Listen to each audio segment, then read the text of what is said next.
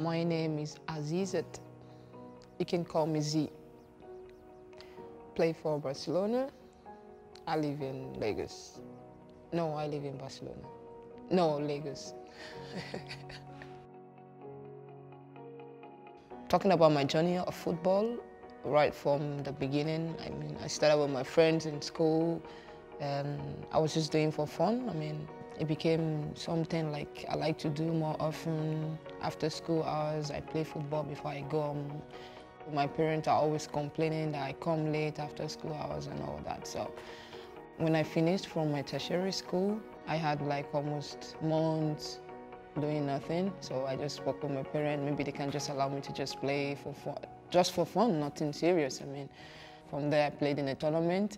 Then I was discovered by one of the teams there, playing in the tournament actually, because I was just running in the stadium, and then I found out they were playing a tournament. I played for one team, anonymous. I don't know the team. I just played for them, and a proper team playing in the tournament saw me and liked me, and said, okay, they want me to play. So I was like, no, I don't want to play professional football. It's just for fun. He said, no, you have the quality to come. You train. If you work hard, you can gain something from it. So I said, no, my parents are not going to allow me to do that.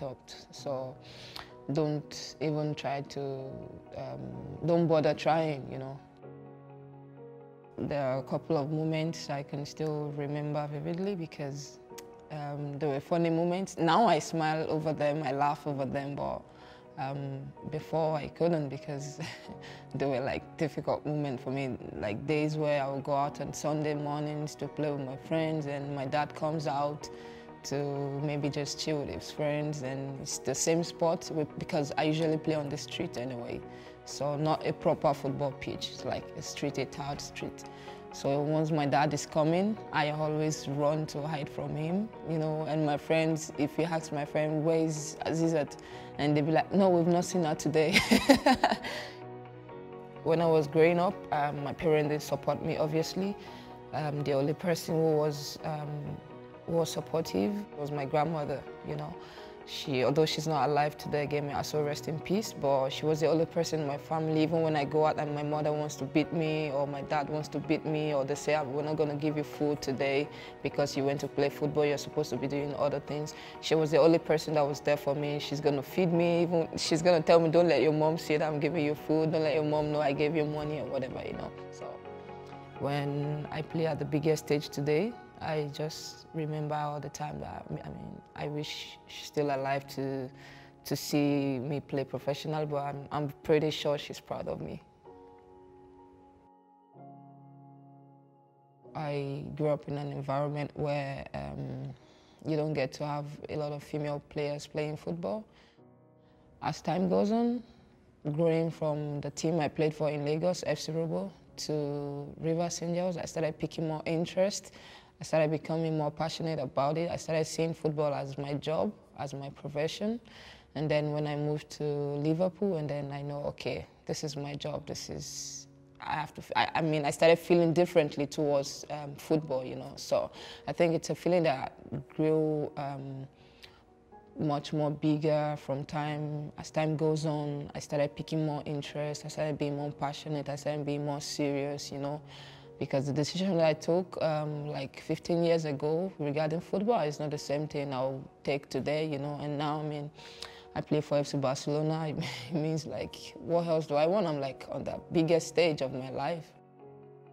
There were several times I sat down alone thinking and asking myself if I was doing the right thing, if I was making the right decision, if I was not going the wrong way, if my parents won't say to me at the end of the day, oh yeah, because you didn't listen to us, this is how you end up, you know.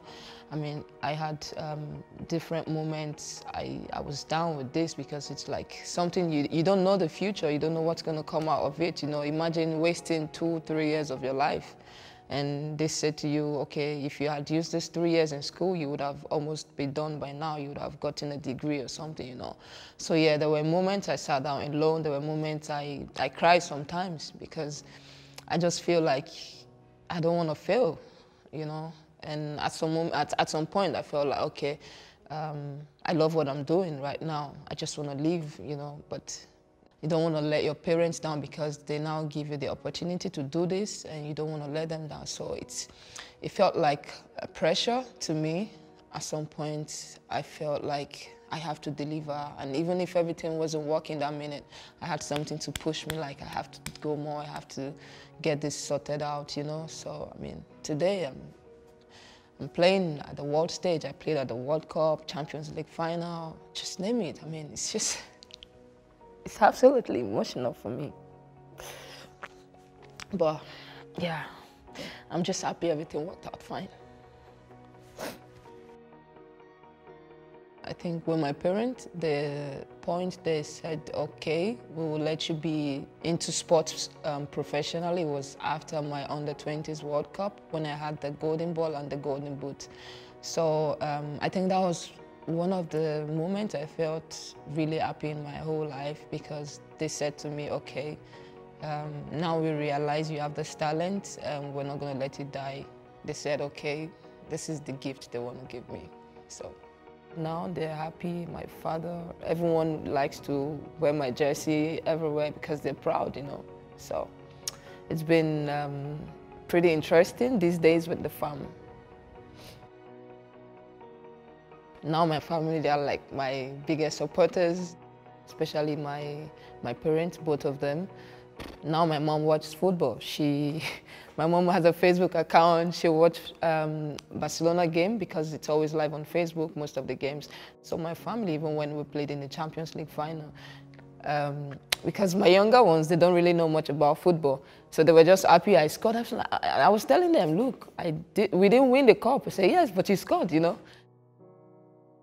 Now I have a foundation, and it was basically in support of only a girl child. Not because I don't care about the male, but because I think the environment and the society, when it comes to sport, they are always more supportive to the male athletes than the female athletes, you know?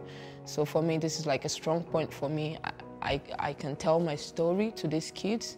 I can play back everything that happened with my life to them and advise them and talk to them, you know? I'm just gonna say, like, go for your dream. I mean, pursue it. Try to stay 100% focused. Don't give up. I don't care about what anyone says. If it's you, it's you. Just do you. Be yourself. Give 100% support to yourself. Be your own #1 supporter.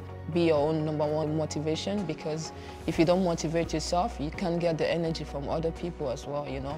This is just me telling people, be yourself and give 100% for everything you want to do.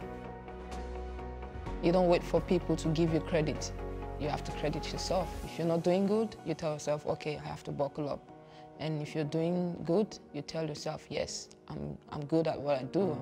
I'm improving every day, you know? And along the line, the journey is like a roller coaster. Sometimes it's not just all smooth, you know. You have times where things are not working out. You have times where some things are not even right for you. And you just have to stay locked in. You just have to stay strong. And I mean, for me, when I was at Arsenal, it wasn't that my best moment and all that, but I mean, I moved to China. A lot of people said a lot of things about me, but I told myself, this is what I want to do. I want to get myself back up there. I have to go somewhere to do this and all of that. I did what I had to do, and I'm here in Barcelona today. So that's a perfect example of being strong, not listening to people. If I had listened to people, maybe I would have taken a decision that would not be helpful for my career. So being strong is, you just have to be your own best support system, because if you don't do this, then it's going to be difficult for other people to do that for you.